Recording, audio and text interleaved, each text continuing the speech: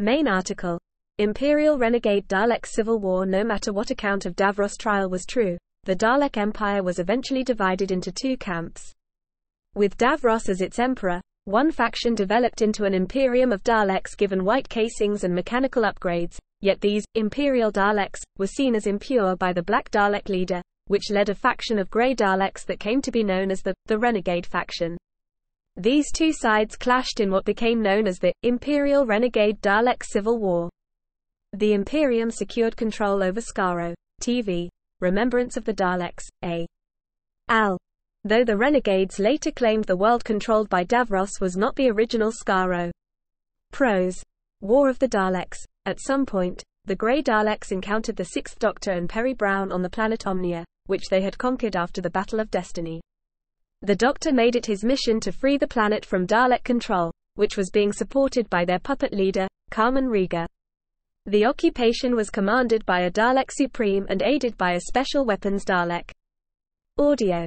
Emissary of the Daleks. Davros and his Imperial Daleks traveled back to the Battle of Waterloo in an attempt to change history but were thwarted by the Sixth Doctor. Audio. The Curse of Davros. Serving under the command of the Dalek Prime, which held the title of Emperor for the Renegade Daleks. Pros. War of the Daleks. The Black Dalek leader continued to lead the Renegade faction as the Supreme Dalek. However, the factionalism that had started after the Movellan War continued to divide the Dalek race, as the Renegade faction was not a united force, with some pockets of the faction not even declaring hostilities against Davros. During the war against Davros faction, the Supreme hoped to find a way to unite its faction, eventually deciding it would need to kill the Doctor to bring about such a future. Pros. Remembrance of the Daleks. During the war, the Imperial and Renegade Daleks both headed to Earth in 1963 to claim the Hand of Omega. The Imperials controlled H. Parson, while the Renegades used Judith Winters as their battle computer and, allied, with the Association. The two factions waged a lengthy battle at Shoreditch. Aided by the Special Weapons Dalek, the Imperial Daleks won, almost wiping out the Renegades aside from the Supreme. TV.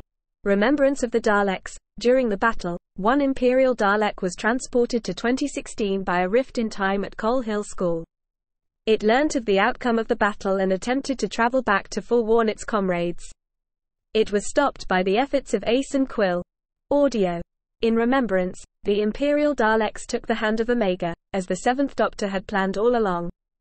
Davros plotted to, TV, Remembrance of the Daleks, detonate the second son of the Daleks' homeworld Skaro with the Hand. Pros. The Stranger. Giving the Daleks the power of unlimited time travel. In the Imperial Daleks' time zone, he did so, causing it to go supernova.